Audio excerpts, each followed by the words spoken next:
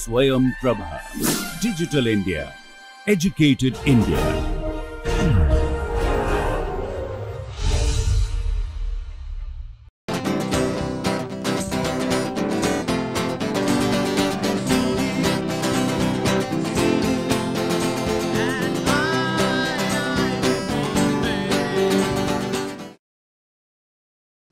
Welcome to this lecture on transition metal organometallic chemistry from principles to applications.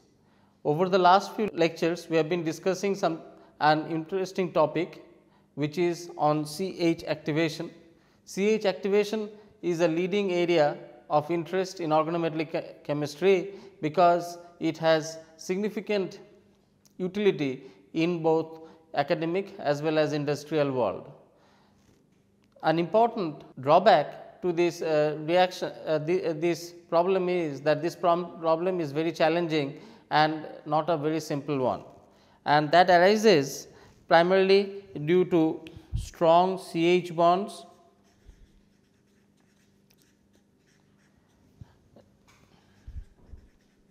and also because of large number of CH bond present in several compounds, their ubiquitousness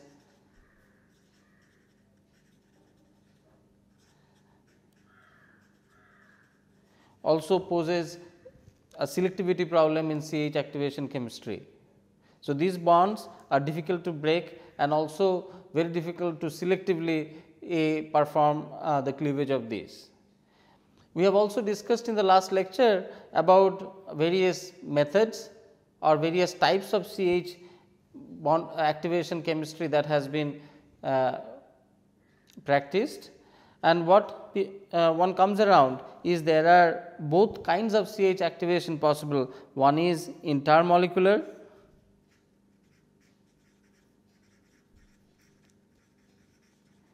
the other is intramolecular.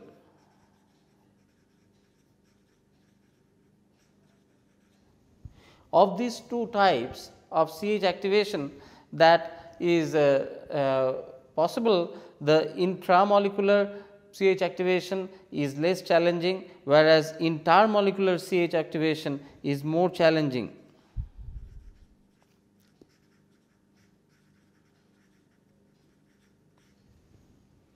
To attempt.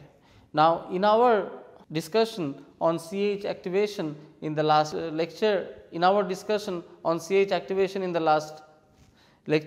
we have started off with looking at intramolecular CH activation reactions. And one example that we looked at was that oxidative addition of a CH bond of an aromatic ring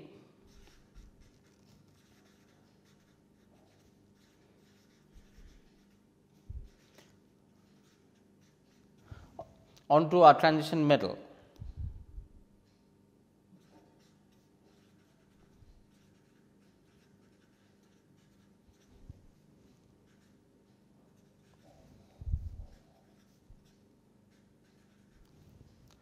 And that resulted in a complex, a iridium complex shown here,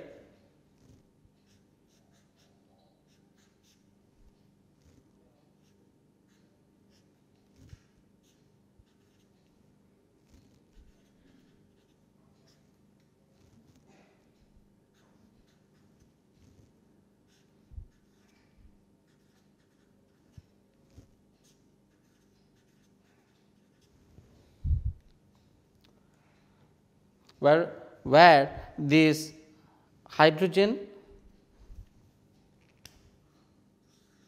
and this carbon has undergone oxidative addition. So, this method involves the CH activation of this aromatic ring across iridium, and as a result the oxygen state of iridium increased, and in the current complex it is iridium 3, whereas it started off from a iridium 1 complex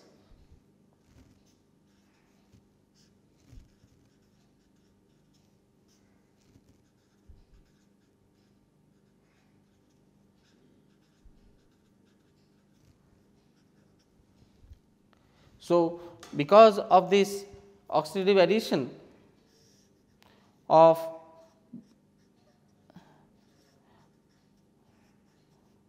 a CH bond, the iridium 1 center increased its oxidation from iridium 1 to iridium 3.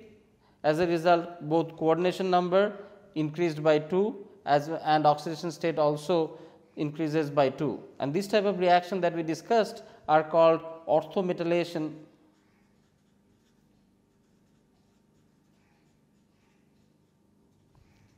or cyclometallation.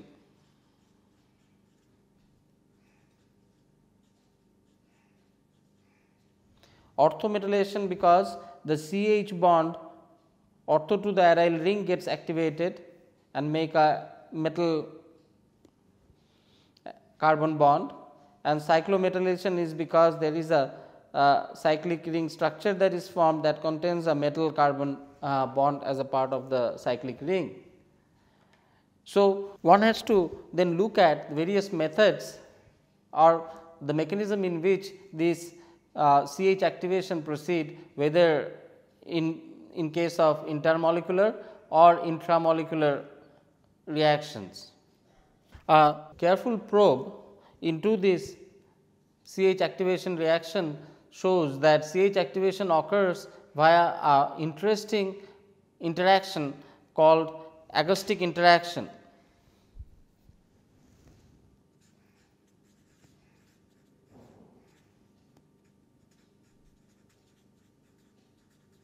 That precedes CH activation during this oxidative addition process.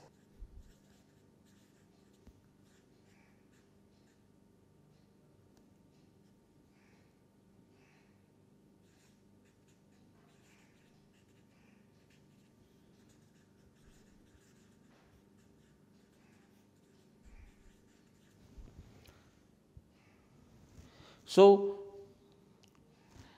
that sort of implies that acoustic interaction initiates the CH activation mechanism, or acoustic interaction triggers the CH activation pathway. And what it turns out that in this acoustic interaction the CH bond is weakened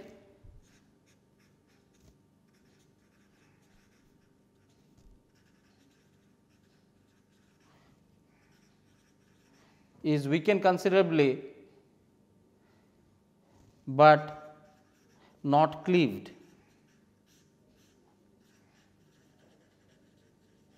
So, this is a very interesting interaction which weakens the CH bond and not cleave it completely, and hence acoustic interaction is often represented by the following.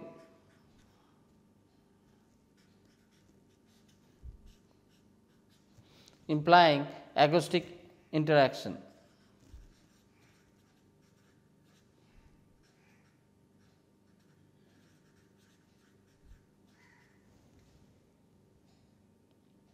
Usually, acoustic interaction occurs in electronically as well as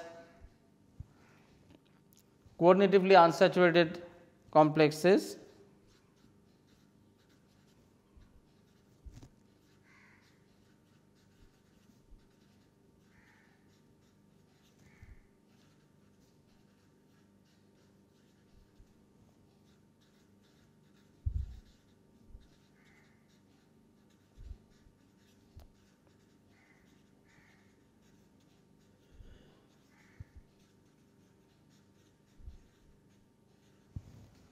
And what one needs to look at is how does this metal center influences or facilitates the CH bond activation through this weak interaction. Even though the interaction is kind of weak, but it has very significant impact in cleaving a very strong bond. Acoustic interaction may be weak, in nature, but cleaves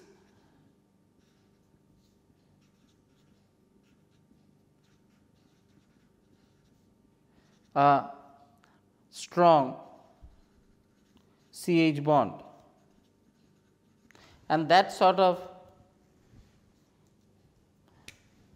puts or that sort of makes this agostic important interaction very important.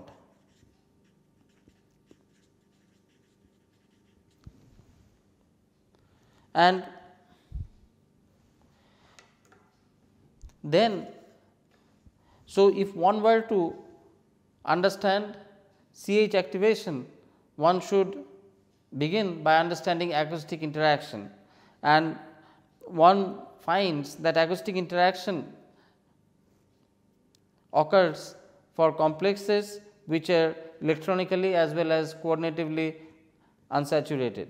So, this unsaturation is a hallmark of complexes that would show agostic interaction. Let us illustrate this with an example shown here. For this complex, eta 3C8H13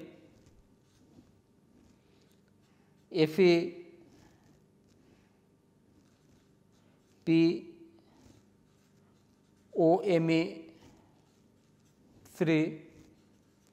whole 3 BF4. The structure is given here. It has 3 POMe3 moieties,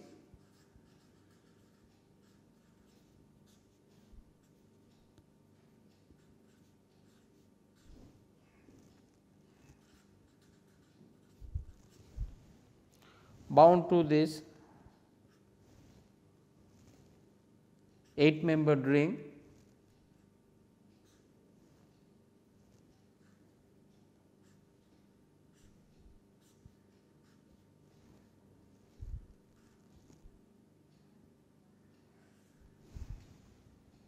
Now, this is 16 valence electron complex,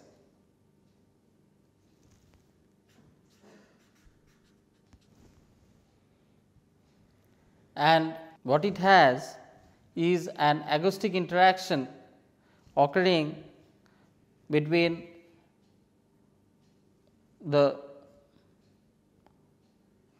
hydrogen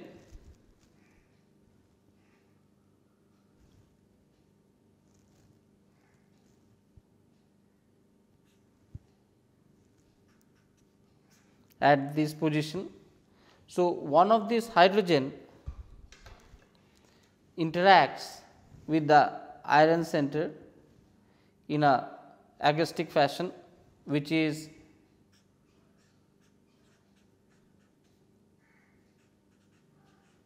M type interaction.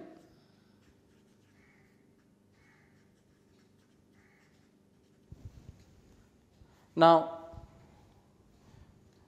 the evidence for the existence of this interaction came from X-ray crystallography,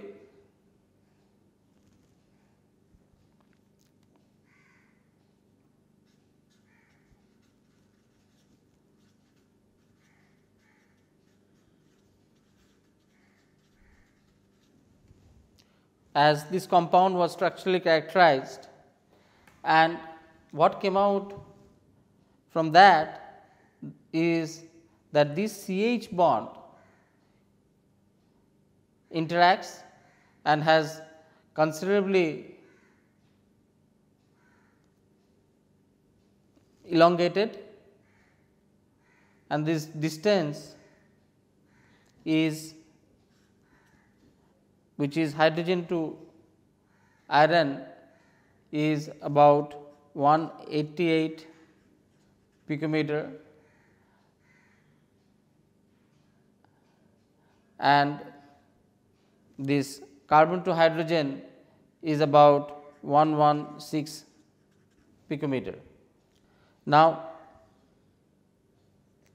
this interaction of the CH bond with the metal leading to elongation of the CH bond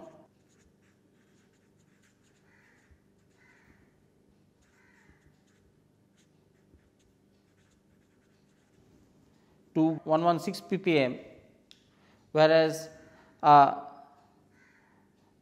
free CH bond which is not involved in agastic interaction that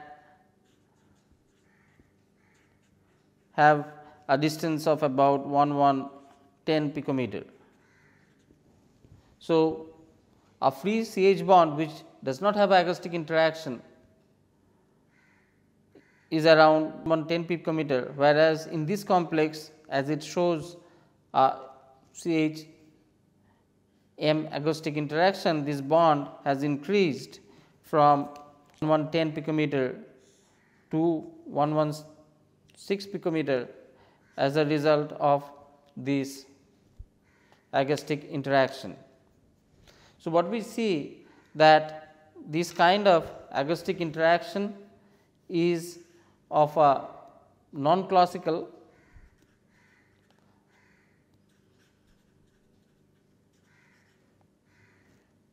two electron 3 center bond,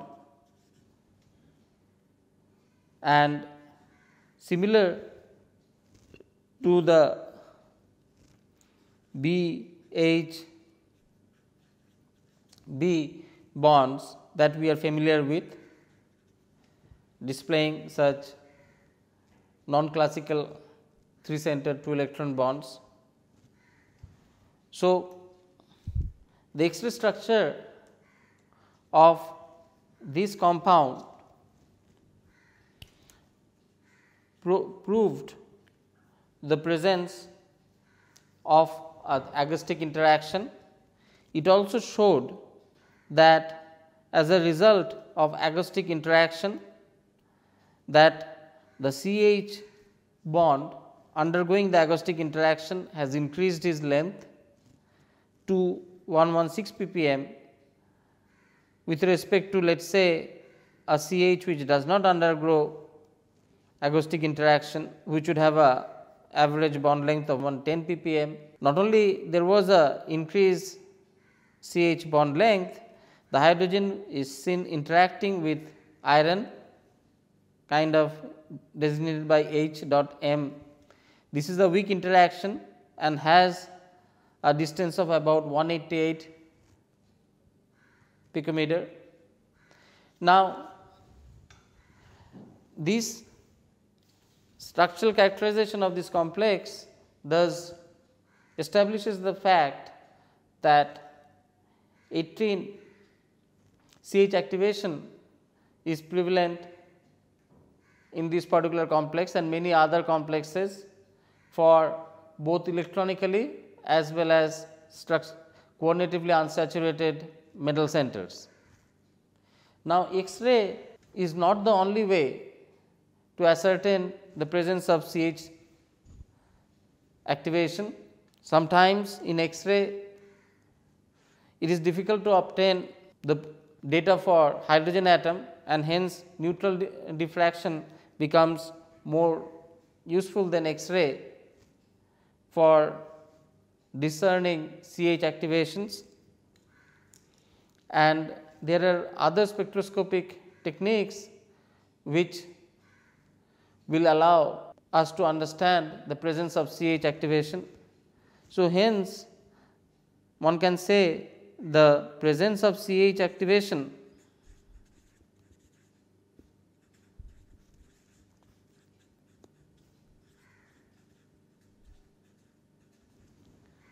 can be established by, let us say, neutron diffraction, to be more precise.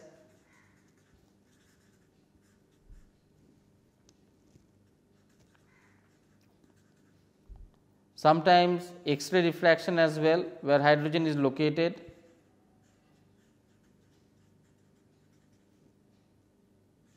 Where agastic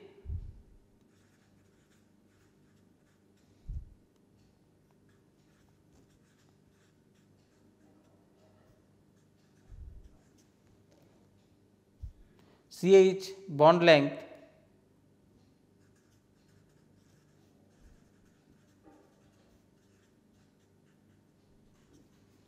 is around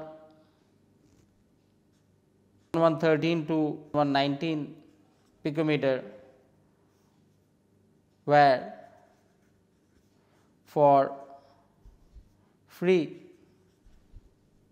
CH this is about 110 picometer. Similarly, proton NMR is a useful method, spectroscopic technique for identifying CH agostic interactions, and they show upfield shifts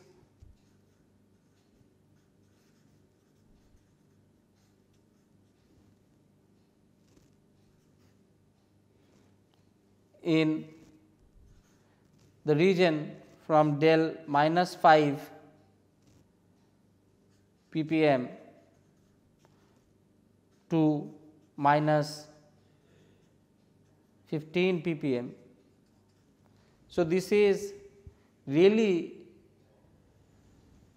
very upfield shielded proton resonance, which can be easily picked up in proton NMR, as most of the other proton resonances they appear from between 0 to 10 ppm. Furthermore, in carbon 13 NMR, the presence of agostic interaction is also prominent. As mentioned earlier, that agostic interaction leads to weakening in CH bond, which results in lowering of the coupling constants, and that can be observed in carbon 13 NMR, where 1J CH coupling constant, the reduced coupling constant can be something around 75 to 100 hertz. Similarly, infrared spectroscopy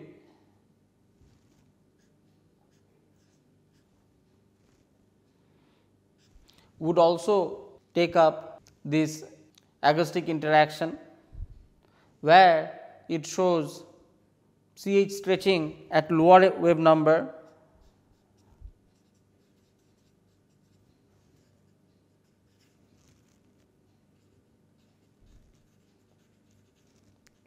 energy wave number, new CH is between 2700 to 2300 centimeter inverse, as opposed to free CH, which is around 3000 centimeter inverse.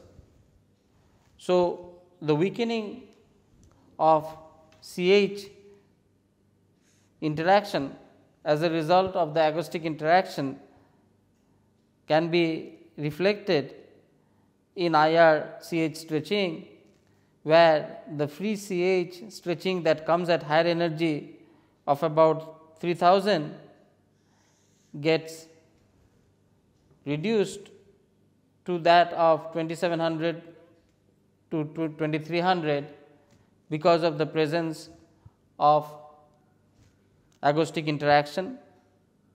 The same can be seen in lowering of coupling constant.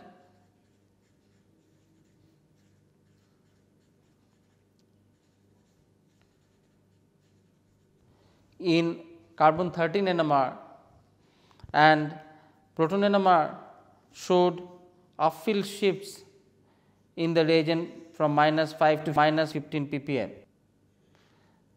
As a result of this CH interacting with metal center, the hydrogen in the CH becomes acidic,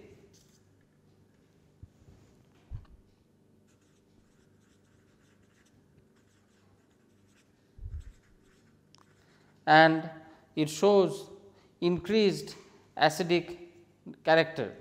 Now, let me summarize the points that we have discussed in this particular lecture. We began by looking at various types of CH activation examples that are known. In the start, we looked at intramolecular CH activation, which was a orthometallation type CH activation, in which a orthohydrogen of aryl ring oxidatively added onto the metal center.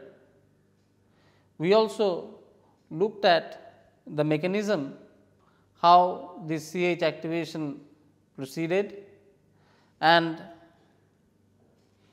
found that CH activation initiates with an important interaction, which is agostic CH-M type interaction. This agostic CH-M type interaction is a weak one, but it has significant implication, as this results in cleaving of a very strong CH bond. So, even though by itself it is a weak interaction, this agostic interaction, but it has tremendous implication and significance in terms of being able to cleave a very strong CH bond. We also discussed about the criteria that are required for the existence of agostic interaction, and what was discussed is that metal complexes have to be electronically as well as coordinatively unsaturated to exhibit agostic type interaction. The presence of an agostic interaction in metal complexes can be confirmed by X-ray single crystal diffraction studies, where the complex exhibiting agostic interaction can be structurally characterized.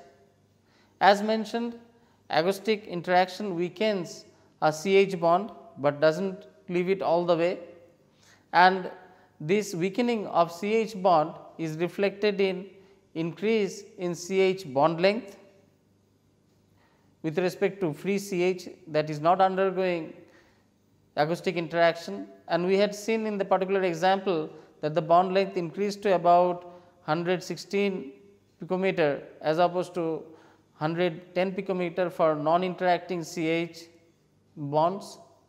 The weakening of CH bonds can also be picked up in proton NMR spectroscopy, where this proton appears in highly upfield shifted region between minus 5 to minus 15 ppm.